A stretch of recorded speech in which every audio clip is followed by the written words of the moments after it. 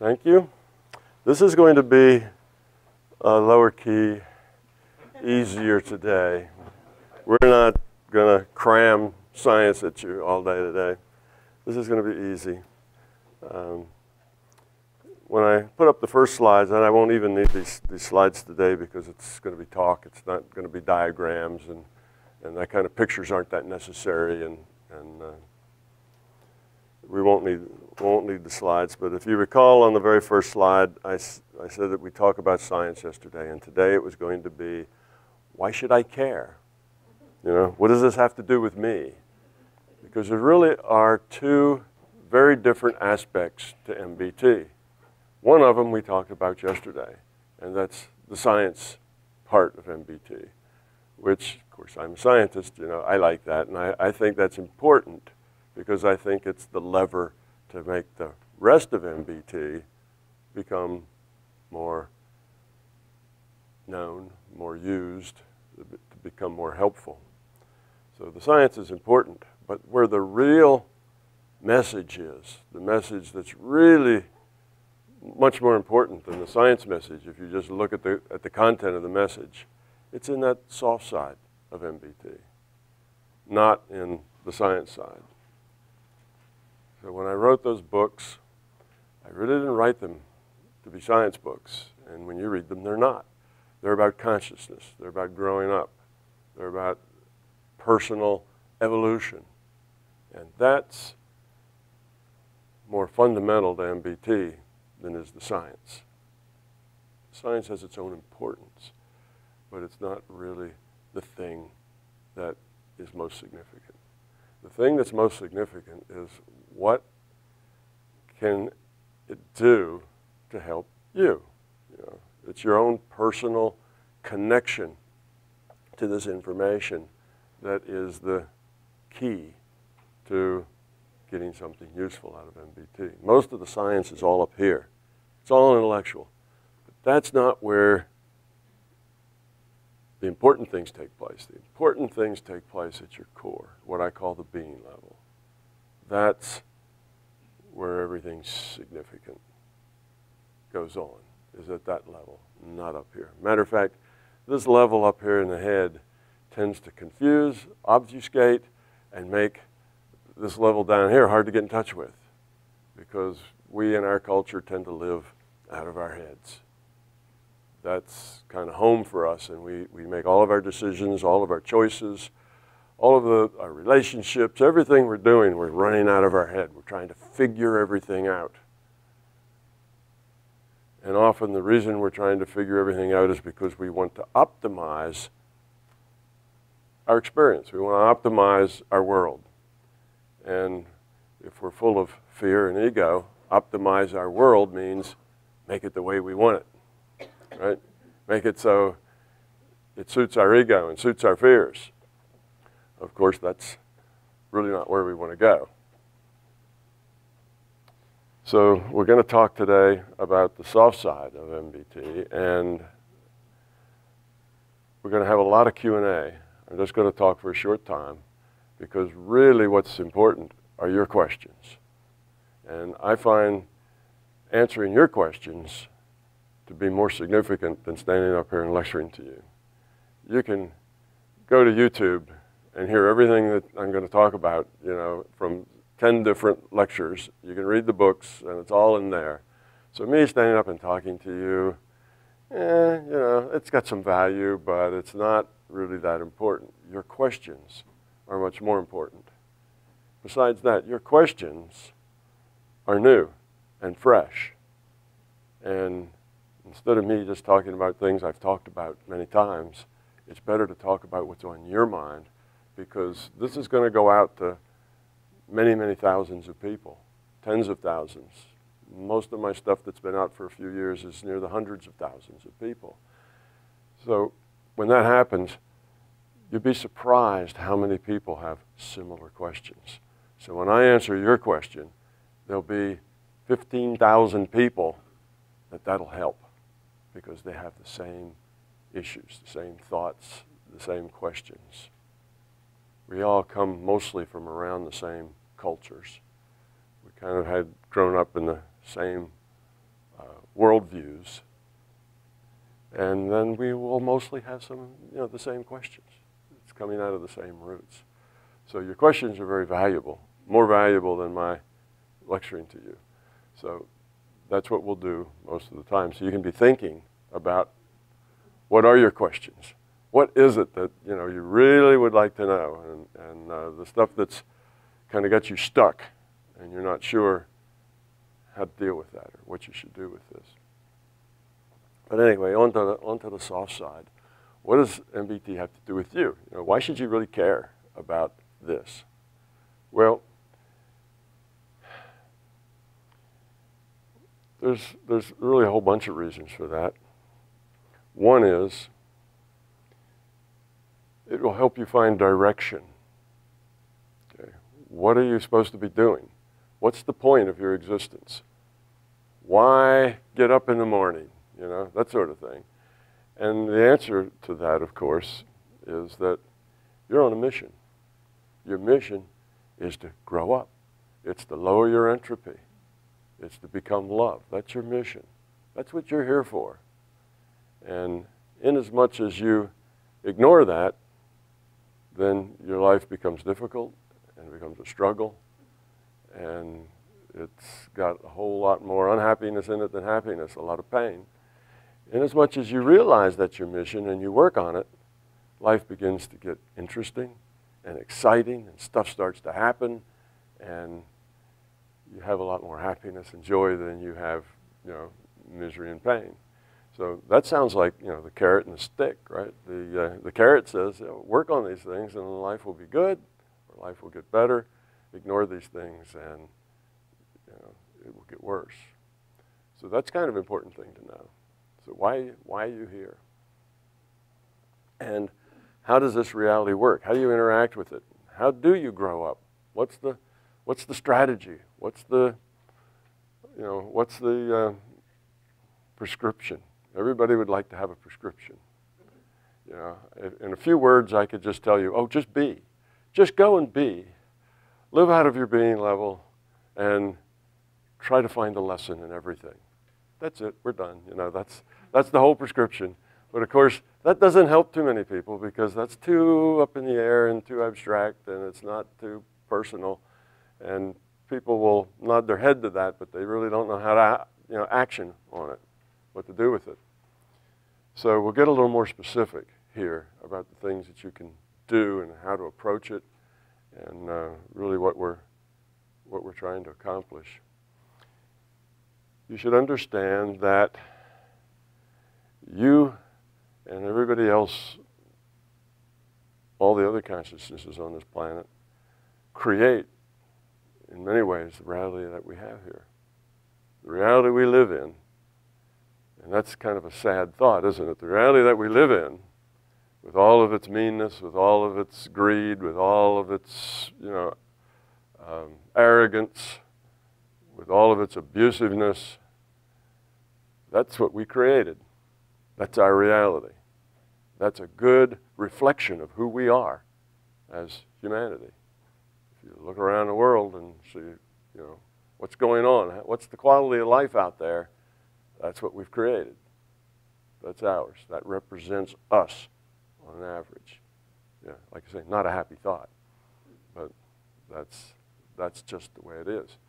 Well, if we create it, we can make it better. That is a happy thought. We can make it better. Now, how do we make it better? Well, most of us would like to go out and change those things that we know are bad. Oh, well, this person is a real arrogant person. He shouldn't be in any power, and this person shouldn't be the head of that corporation because they just rip people off. And, we could just change the pieces around on the board. Everything would get a lot better. We could, if we had that sort of power, that we could go out and manipulate the world to make it a kinder, gentler place. But unfortunately, that wouldn't help. In the long run, it would go right back to the way it was because we'd still all be right the way we were, and we'd create this reality, and we'd put it right back just the way it was, no matter who you put at the top. If you found the kindest, lovingest, most generous people who had big ideas, and you made them in charge of everything, eventually it'd just go back the way it was. That doesn't cause any permanent change. So that's not the answer. It's not going out there and manipulating the world to make it better, changing things. What that's doing is working on the symptoms. The symptoms are that people are mean-spirited. They don't cooperate. They don't care about others. They care about themselves. See, we see that, and we see all the symptoms of that, but we don't see we don't really pay attention to the root cause of that. And the root cause of that is inside each and every one of us. It's who we are. So changing the world, saving the world even, if you like, isn't a matter of manipulating it and making it more the way we know that it would be better. It doesn't work.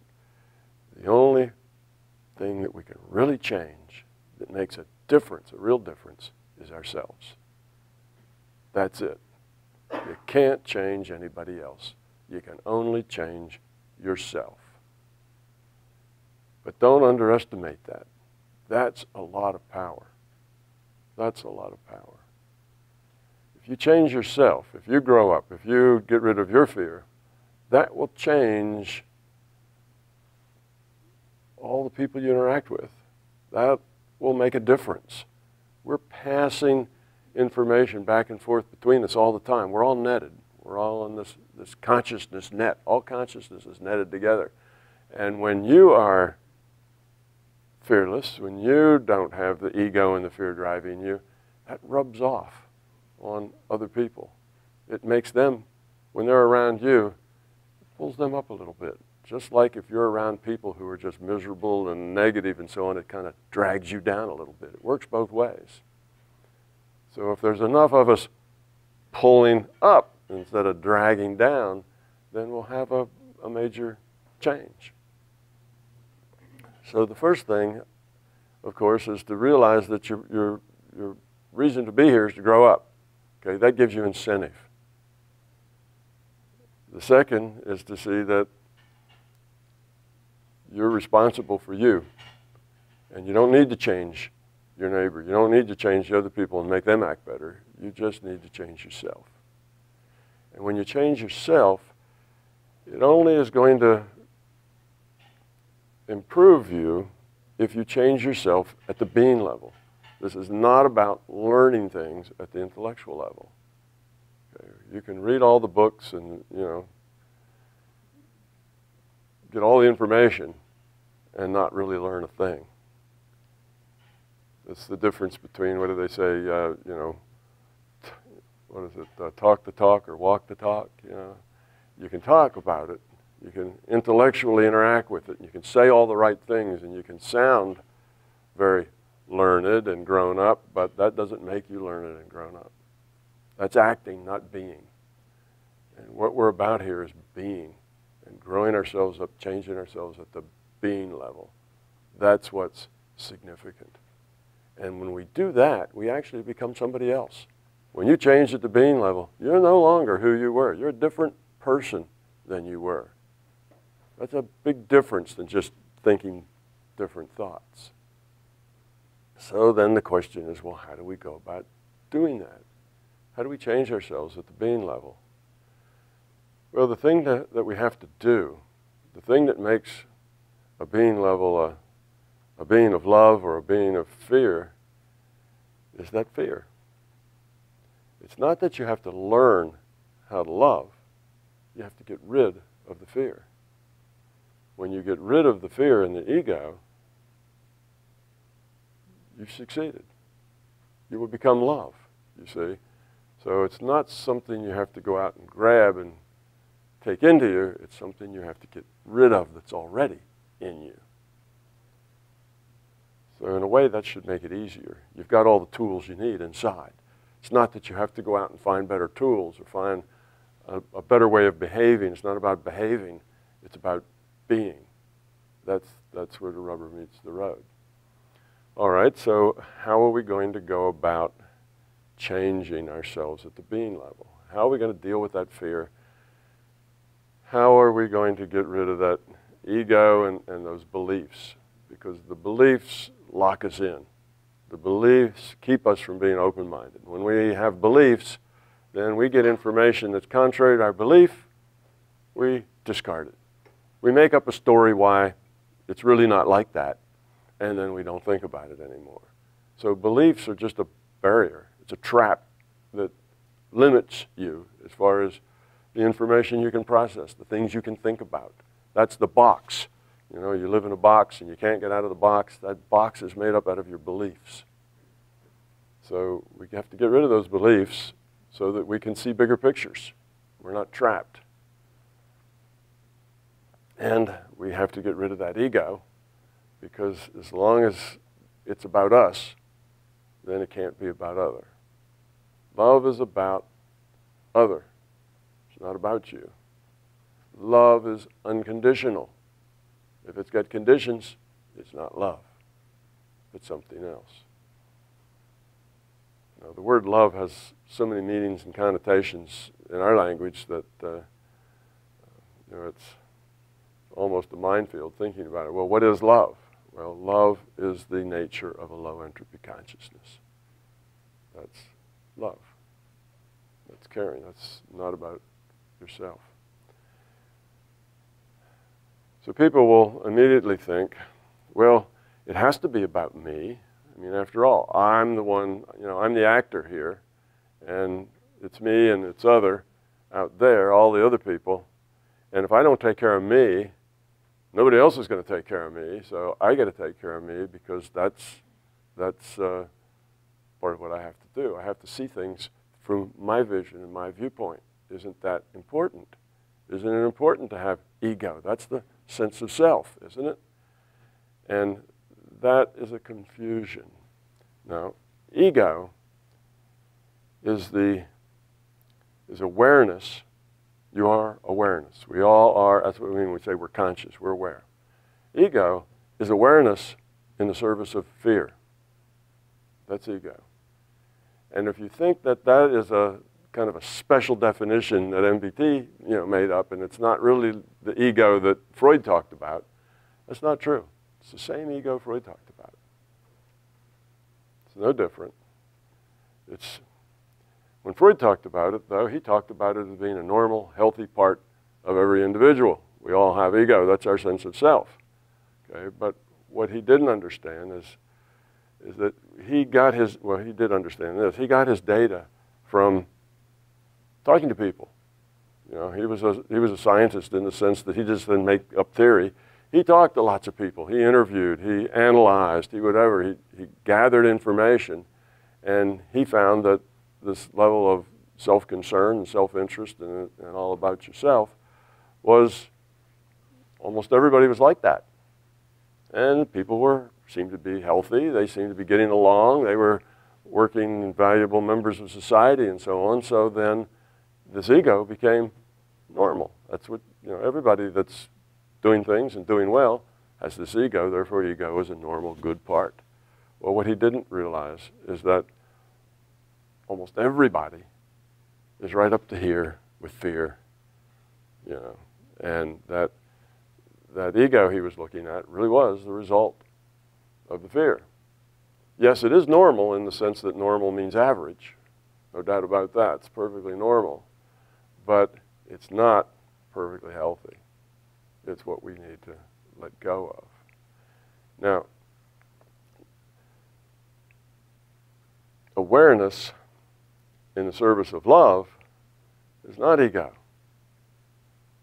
So it doesn't mean that you can't have a self-concept. It's not that a self-concept's a bad thing. It isn't. You need a self-concept. But that self-concept needs to be developed in the service of love. And that's a different thing. That's not ego. Okay? Sure, we need a sense of self because we need to know, how can I help? What can I do for you? See, there's an I in there. And we also have responsibility. I have to take care of my family. I have to pay the mortgage. You know, I have to put gas in the car. You know, there's things that I have to do. So you have to be aware of I. You have to be aware of your responsibilities. You have to be aware of how you can be helpful, how you can be useful, what can you do for other people. So that sense of I am an individuated unit of consciousness, and I want to be of service. I want to do something that's useful. I want to be helpful. That's a sense of I and what you want, you see. But that's in the service of love. That's not in the I need this. I need to be appreciated. I need to be cared for. I need whatever. That's different. The fear is that you won't get your needs met. The fear is that you're not adequate or not good enough, or people won't like you, or all the other kind of fears that we have. A fear of abandonment, a fear of failure, all these fears. Okay? That's what's driving your needs. I need this, I need that. I need more stuff. I need a new Mercedes-Benz. I need all kinds of things. I need status. I need importance. I need people to look up to me.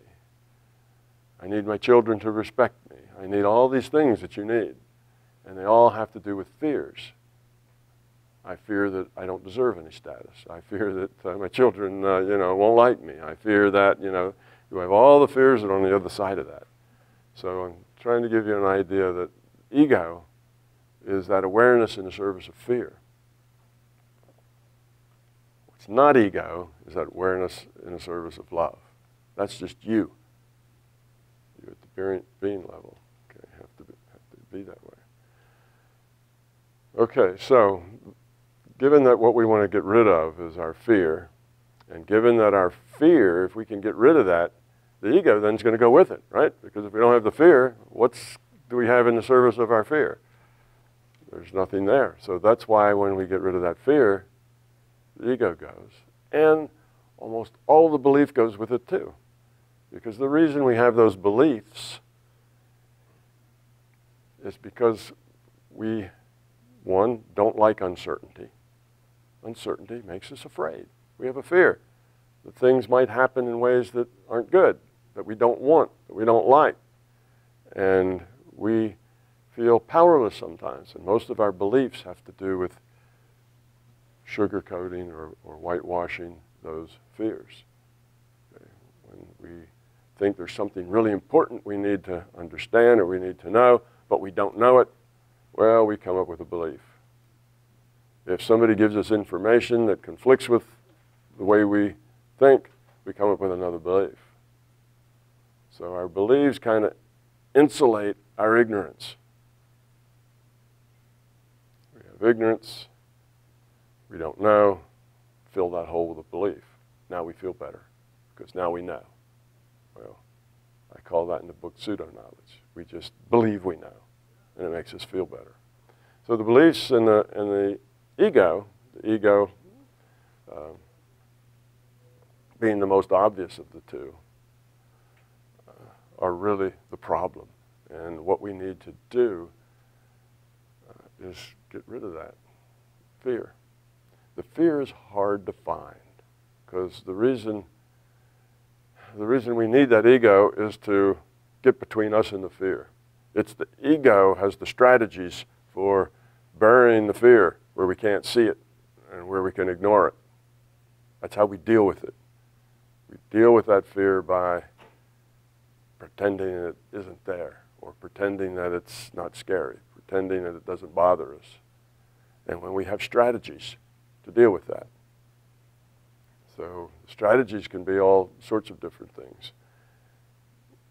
and they can be very varied. If we feel very insecure and inadequate, we may have a strategy to deal with that fear by being very boisterous and arrogant. Because we feel inadequate, therefore we're going to be bigger than life. We're going to make ourselves noticeable and important. So we tend to be a little pushy. Or we could be the wallflower. We could shrink and kind of hide because we feel inadequate. You see, those are two extremes. But they're both strategies for dealing with a fear. So we have all kinds of strategies. A favorite strategy that people use in dealing with their fears is, if I don't play, I can't lose. So when something comes up that's stressing, something comes up where they're kind of afraid maybe it won't work out very well, an awful lot of people use that strategy. Oh, I don't care anyway. I don't really, I'm not interested in that. And we decide that if we just don't play, if we don't get in that game, if we don't try, if we don't stand up and say what we think, that it will somehow, then we can't lose. But the fact is that if you don't play, you can't win. You can't grow. You can't go anywhere. And if you can't move forward, what you will do is move backward. So that's a losing strategy. It's not even a hold your own strategy. That's a losing strategy. But that strategy is used for all sorts of things.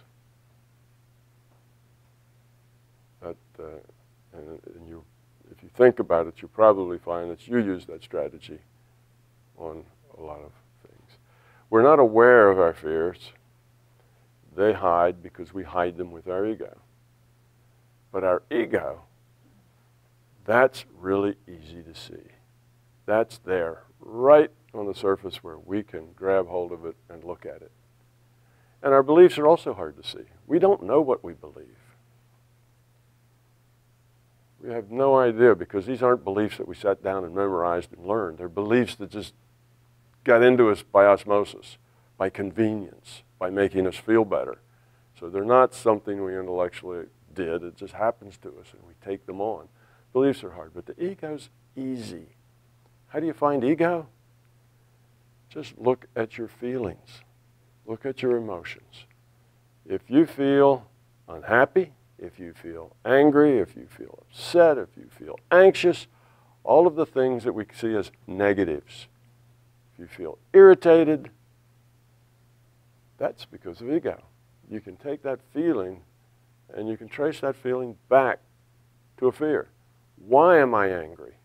Well, I'm angry because she said this and that's just not fair, so I'm angry. Well, what's the fear behind that? No, you're not angry because of what she said. You choose to be angry because of what she said. Number one, take responsibility for how you feel. Nobody makes you angry. You choose to be angry. Nobody makes you upset. Nobody makes you anxious. Nobody irritates you. You choose those things in a reaction to something else, but it's your choice. You don't have to be angry. You see, you could be different. So step one, I guess, in this process of pinpointing your fear is take responsibility for your feelings. And if your feelings are negative, if your feelings aren't positive, if your life isn't a life of joy and satisfaction, then you've got fear. Because when you get rid of the fear, your life will be joy and satisfaction, primarily. That'll be your life. It'll be great. It'll be fun, and every day will just be better than the next. And you'll have a lot of joy in your life. And if that's not the way you feel now, then you have fear. Well, look at those times that you feel negative. Look at the times you feel upset. Why are you upset? I am upset because I wasn't appreciated. Somebody said something that was rude to me. All right, well, what's the fear there? The fear there is, well, if I wasn't appreciated, the fear is of not being appreciated, but the deeper fear is of not being loved, not being thought well of, not being thought to be important or significant, or it's that sort of stuff. In other words, it goes back to a fear of failure, a fear of inadequacy. These are fears that most of us have. So you find that negative feeling. And probably most of you aren't going to stand up and say, my life is just joy and happiness and satisfaction. That's my life. You know, very few people are like that. And most of you could probably say, yeah, I've had a feeling and an emotion in the last week that probably was negative. And most of us actually could say, I've had a feeling in the last hour that was probably negative. And when you're at work, during the workday, you could probably say, I've had a feeling in the last 2 minutes that's been negative. Whenever there's any angst, oh no, that's awful. How can they do that? You see, now we're trying to make it all about them. They make me feel angry. How could they do that to me? Why don't they see the truth that I see? That's all ego. And we act like that and feel like that all the time, every day, almost every minute of every day, which means we are being pushed around in our daily choices and interactions and relationships by our fear. And that's why we struggle. That's why we're not full of peace and joy and happiness and satisfaction, because we're being pushed around by our fears all the time. We're making these choices, thinking these thoughts, choosing to be angry because we have fear, choosing to be upset because of our fear, choosing frustration. So it's us that needs to change. We need to start making better choices. We need to choose to be happy.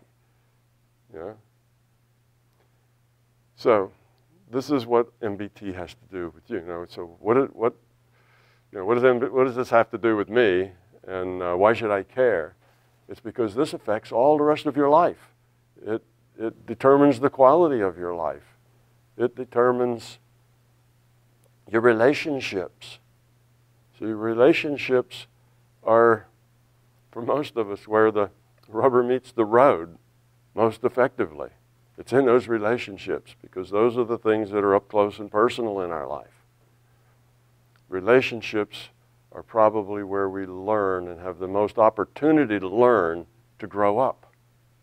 It's in our connections with other people. And all sorts of relationships. It's not just romantic relationships, although that's a big one.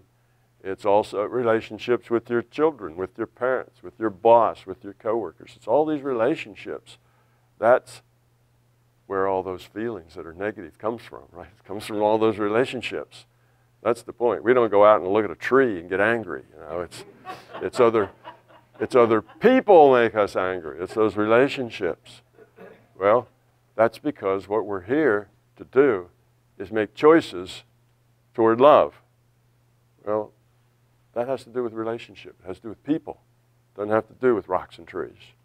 It has to do with people. So it's in our relationships with people is where the rubber meets the road. And instead of approaching life in, how can I manipulate this situation to be the way I want it? How can I make this come out the way I want it? How can I make those people like me? How can I get my boss to give me a promotion? How can I get what I want? How can I make my children go up to become, doctors, lawyers, and Indian chiefs instead of, drug addicts and bums, How can I control the world to make it more the way I want it? See, that's all ego.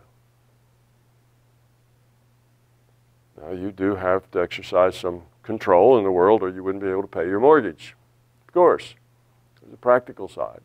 But we go way past that. We want to control everything.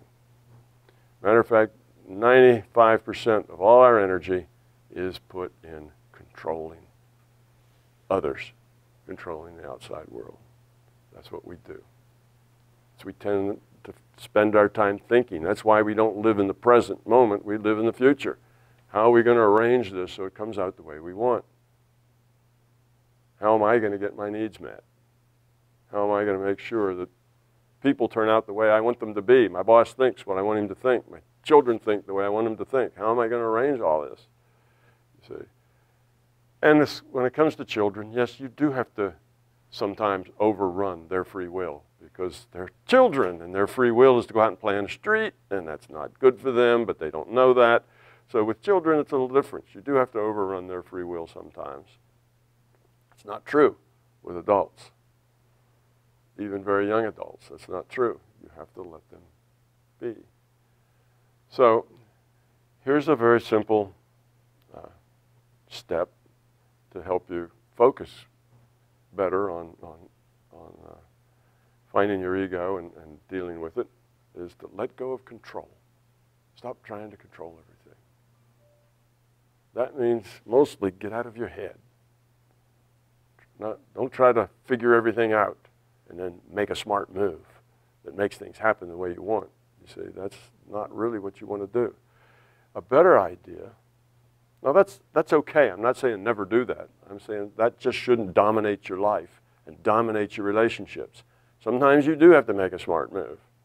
Sometimes you do need to manipulate a situation. I'm not saying that these things are never do. I'm saying don't just run your life that way unknowingly. A better way to be is things happen. And they just happen because they happen. They happen because of the way you are and the way other people are. Sometimes it's random. It just happens that way. Okay? And you get to deal with it. So you see life this way instead of, well, there's this world out here and I need to control it as best I can to make it the way I know it should be, that would be best. Instead, you say, stuff happens, and I have to deal with it. I'm going to make sure that the way I deal with it is with love, is with caring, is with respect. That's the way I'm going to deal with it. So I'm going to control how I deal with it. I'm not going to try to control what happens. I'm just going to put my focus on how to deal with it. You see, that's a different, it's just a shift in where you're looking. Instead of looking there in the future of trying to control what's going to happen, you're looking in the now of how am I going to deal with it? And make that choice the best choice. So now if somebody's rude to you, you go, how am I going to deal with that? What's the best way to deal with that rudeness? Should I get angry? You know, should I reach out and slap them for that? You know, scream, holler, get mad, get even? You know, what's the best way to deal with that? What's the low entropy choice here? You know, what's the choice that's about them? You see, and suddenly all those negative things drop out because they're obviously all bad choices. It just makes it worse. Makes everything worse when you do those negative things. The way it makes it better is when you do things because they're done out of caring. Caring for that person that made you angry. Caring for, you know, whatever there is to care for out there. Okay, so that's one thing. Stop looking at the future and how you can make it work for you, because that's all about you, and just let stuff happen. So now when somebody comes up and they're rude, you don't take it personally and say, oh, that's about me. And it's unfair because, see, it's not about you. It's about them. Their rude is about them. The way you react to that is about you. You see? We tend to get that backwards. They're rude, and we immediately take it personally. It's about us, and it makes us angry because we don't deserve that. That isn't fair to us. So their rudeness suddenly becomes our problem. Well, don't take on somebody else's problem. Their rudeness is their problem, and they will need to get rid of that fear that created that rudeness themselves. That's not your job to fix them. It's not your job to explain to them why they shouldn't be rude to you. They just are the way they are. Accept that and deal with it. How are you going to deal with it? See, it's a different perspective that we normally have in life. So that's one strategy. When you do that, what happens at the other end isn't that it has to happen according to your plan. You don't have a plan. You just deal with the stuff that comes, deal with it the best you can, and whatever happens, happens. And other people just have to deal with that and deal with it the best they can, and whatever happens, happens, you see? And it just flows around, and we all just trying to do our best to deal with things the best we can, and what happens, happens. You get to deal with what happens with them, and they get to deal with what happens with you, and we're all trying to optimize our own choices. See, now that puts the focus where it needs to be. Instead of optimizing the outside world and optimizing the result, we let that stuff happen. We just want to optimize our choice. So that's one strategy for you to be aware of. And again, if you're saying, well, is that a problem of mine? Well, ask yourself, is my life full of joy, peace, and happiness?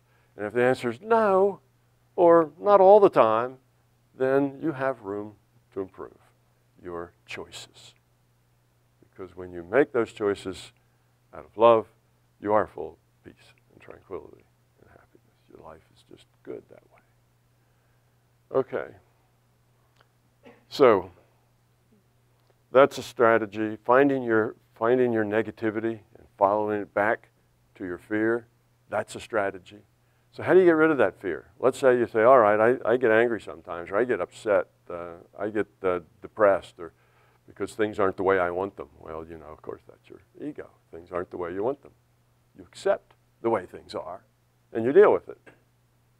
Okay? You don't, getting upset about it is just an ego. There's no value in it. There's nothing that getting upset about it adds to the situation. It never makes the situation better. It only makes the situation worse. See, there's absolutely no profit in that. So it's a bad choice. Why would you do things that makes your situation worse? You see, not an effective choice. Okay. So we need to deal with that fear. We've found ourselves getting angry, and we realize that it's a fear of not being treated the way we want to be treated. Well, then we have to find out, why do we need to be treated that way? And we work it on back, and it'll come back to some sort of fear. And it really doesn't matter so much where that fear originally came from. If you want to, you can trace that back and say, oh, yeah, I remember. The reason I'm afraid of dogs is, you know, a big dog scared me once, and now I'm afraid of dogs. Or my mother used to beat me with a fly swatter, and now I'm afraid of fly swatters or something. You can trace things back to a childhood, usually, and you can find roots of those fears in experiences, typically. But that's really not that important. You don't have to go back and dig up those roots and say, oh, it was my mom or my dad, or, you know, the accident I had when I was 12, or that sort of thing. That may make you feel better, but mostly all that does is give you justification for it. So that you stop blaming yourself, now you can blame somebody else. Well, blame is not useful. It's another one of those negative emotions. So it really doesn't matter. We don't need to have somebody else to blame other than ourselves. We need to just stop blaming ourselves to begin with. Okay? It's not helpful. It's not effective. So to deal with a fear, the only thing I can tell you to deal with a fear, the only antidote to fear is courage. There is no other antidote to fear. Just courage. You find that fear, and your first inclination will be to excuse it. To say, oh, yeah, well, that's okay. You know, that's understandable. There's nothing wrong with that. But then, of course, once you dig a little deeper, you realize, well, there is something wrong with that. That's affecting the way I'm making choices now in my life in things totally unrelated. So there is something wrong with that. Now you have to have the courage to face that fear, to face it. Now, what I mean by face it, I will say accept it. But by accepting it, I don't mean that you have to learn to like it. By accept it, I mean you have to own it. All right, I am like that. I do have that fear. I do feel inadequate. I do need to have people like me. I do need to get those strokes. Or I get nervous, I get upset if I don't get those, you see. So then you have to accept that, own it, say, okay, that is the way I am. I have this fear, I have this need. People have to constantly stroke my ego, otherwise I get upset, I get nervous. Now you have to have the courage to let that go. Well, that's hard, because if you let that go, you feel certainly nobody will like you. If you don't always smile and you're out there and you're bubbly and you're this and you're that and you're going through all this stuff that really is not you inside, but you know that this gets the reaction that you're looking for. You see, you know that if you stop that, you'll just become nobody even notice you exist. And that's a fear. Okay, so you have to have the courage to say, well, that's okay. If nobody notices I exist, I'll still get by. I'll deal with that. It's not going to be that big a problem. I have the courage. I'll just deal with it. All right, I'll be an invisible person. And what will happen is when you accept that, you've just pulled the teeth out of the fear. See, now the fear has no teeth to bite you with. The fear was that nobody will like you. You'll be invisible. Nobody will pay any attention to you because inside you're really not that worthy. You're not that worthy of all that attention. You see where now the basic fear is coming from? Inside, you're kind of inadequate. You're not all that competent, whatever. Why would anybody pay any attention to you? Well, that's at the root, and you just have to accept that and say, well, okay, maybe that's right. Maybe I'm inadequate, and I don't have anything to offer. But that's okay. I'm going to be authentic. I'm just going to be me. However that is, that takes courage, because now you're going to have to go out into the world and be authentic, which is where we're going. Be an authentic person. Be who you are. That's what you become when you get rid of the fear. You're not this fear going out interacting because of the fear. You are just you. And when you accept that, the fear no longer can bite because you've accepted it. You've owned it. Now what can it do to you? Okay, so now you're in a scary place. You go out and live your life that way. What you'll find out is that that fear was nothing but smoke. It wasn't real. It wasn't real at all. Just smoke, and it just blows away. And then you're done with that fear. And now you feel like 100 pounds just got taken off your shoulders. You don't have to do all that stuff to get attention and be the one and have the cool joke and, you know, be this and that and dress really well and, you know, all the things that you felt like you needed to do, otherwise nobody would notice you existed. You don't need all that, you see? And that's a big load off because now you can just be you. That's so much more fun. It's so much happier. So that's how you deal with the fears, is with courage. Now that's easy to say, but it's hard to do. Because when you get there and that fear is telling you, run, hide, you can't be authentic. That won't get you anywhere. That'll get you fired, not promoted.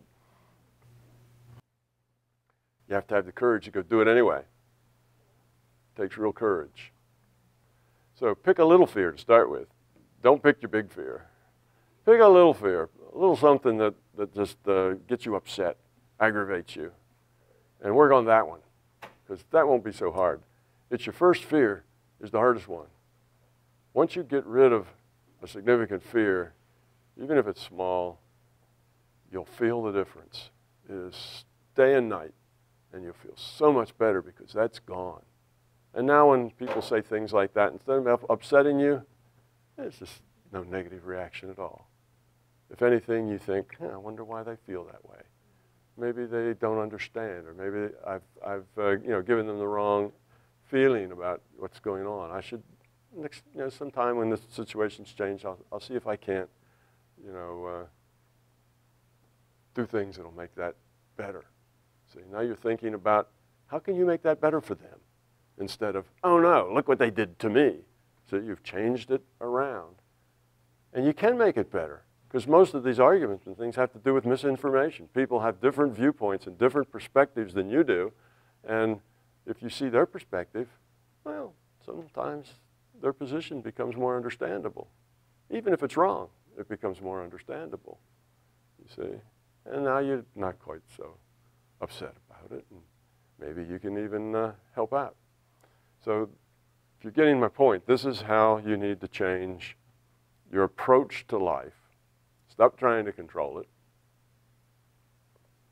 Stop trying to make an outcome. Don't be so goal-oriented, particularly in your relationships. You can be goal-oriented in paying your mortgage, goal-oriented in putting gas in the car, but not so goal-oriented in your dealings with people. Let the people just be who they are and deal with it. Okay, so that's some of what does it have to do with me. Also, you should know that as you grow up, not only does your life get a lot better, but all the people you're in relationship with, their lives get a lot better too. And when the relationships get better, the connections between people get better.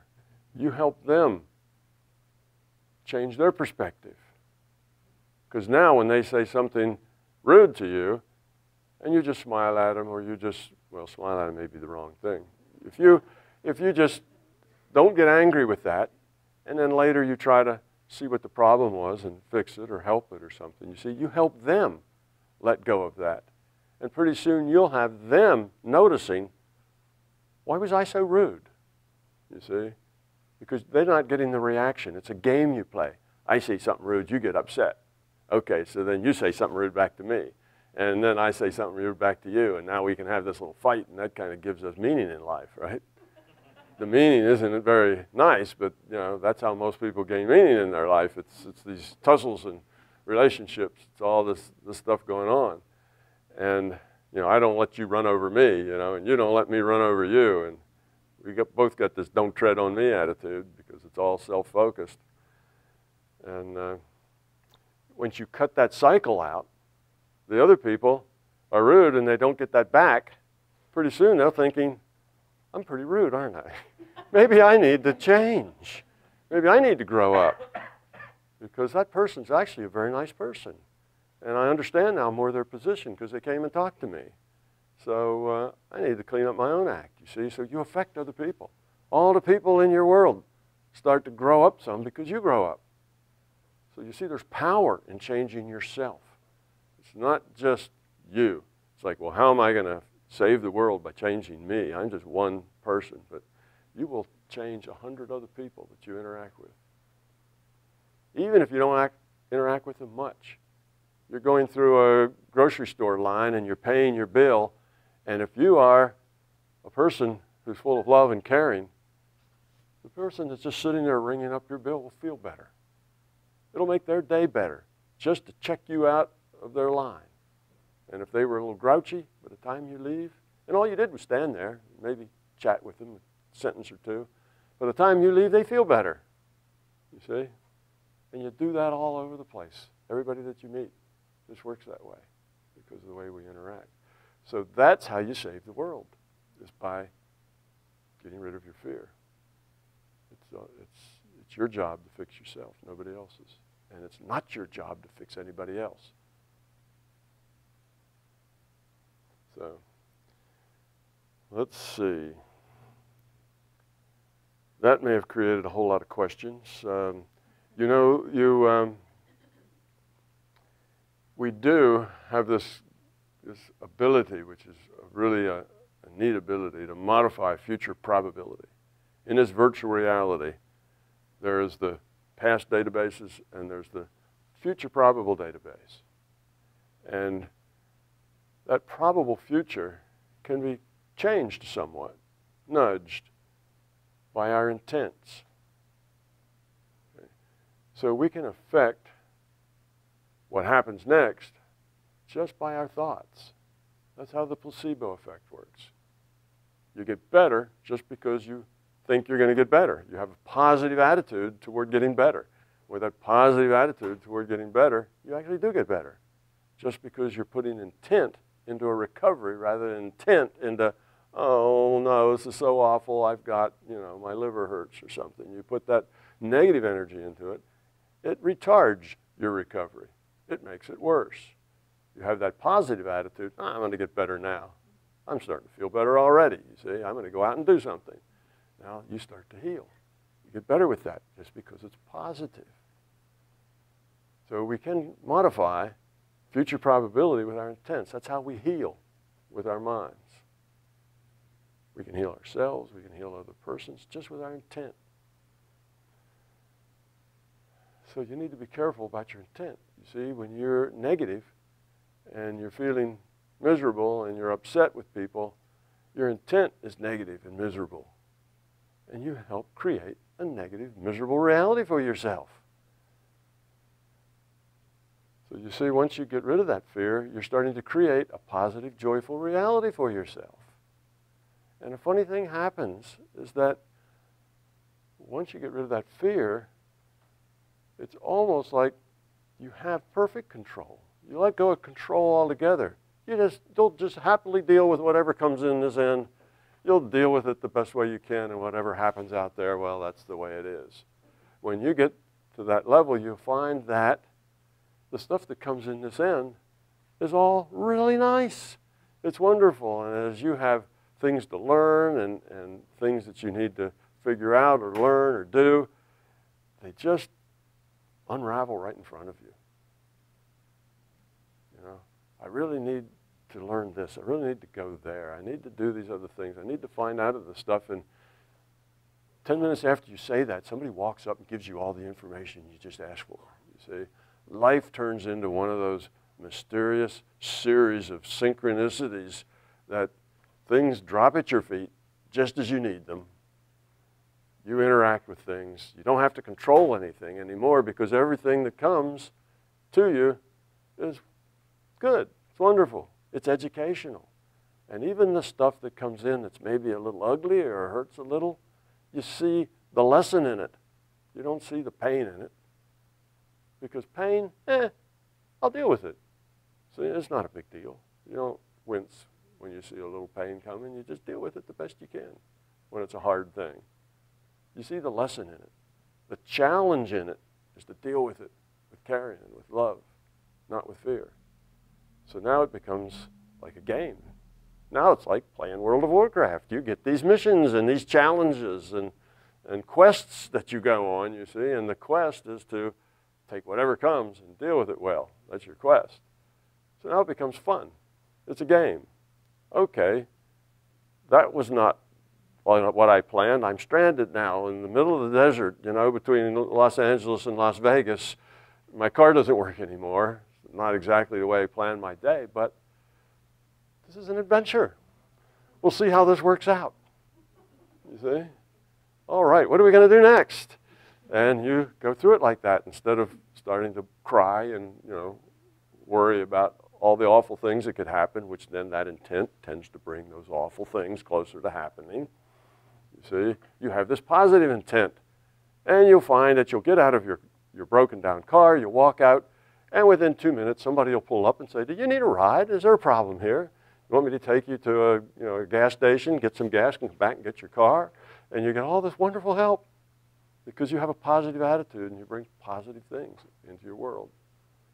It's like Dagda said the other night. She said she changed her attitude and suddenly people started to be nicer to her. You see, well, how does that work? Yeah, that's why that works that way. You change your attitude and people suddenly get nicer to you.